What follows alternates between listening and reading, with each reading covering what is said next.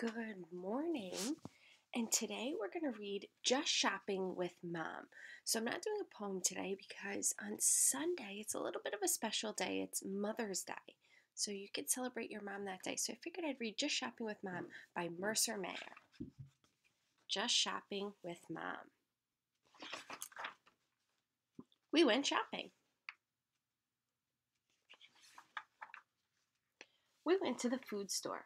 I got to push the cart. It was heavy, but not too heavy. I want to ride, said my little sister. Don't you think you're too big to ride? Asked Mom. No, said my little sister. I had to push her too. Then the cart was very heavy. I picked some apples for Mom. My little sister picked a red plum, but she ate it. I think Mom was mad.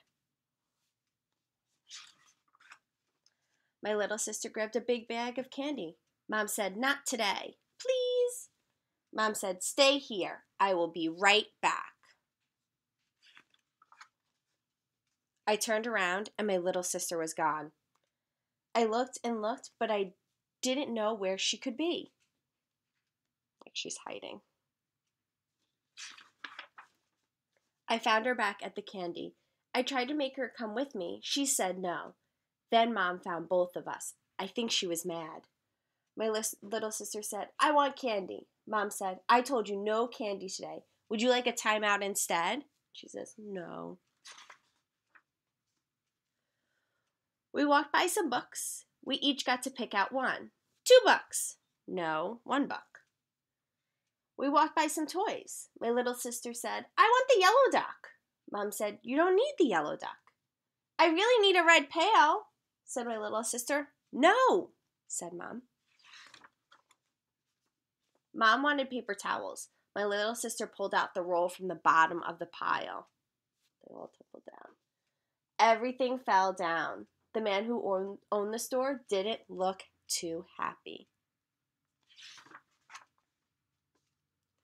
Mom paid for everything. We took the food to the car. My little sister said, "I want ice cream." I said, "I want ice cream too." Mom said, "Not now. We have another place to go." We walked back to the mall. We passed by the bakery. My little sister said, "I want cake." "Not today," said Mom. We passed by the pet store. "I want a kitty," said my little sister. "But you already have a kitty," said Mom.